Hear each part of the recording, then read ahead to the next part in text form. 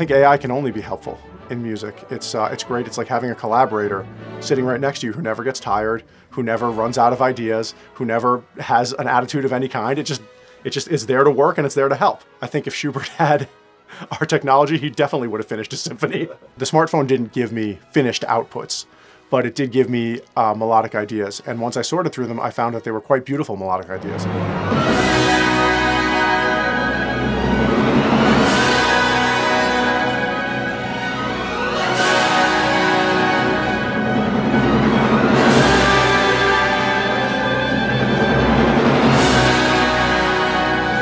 Originally written in 1822 and has remained unfinished for 197 years.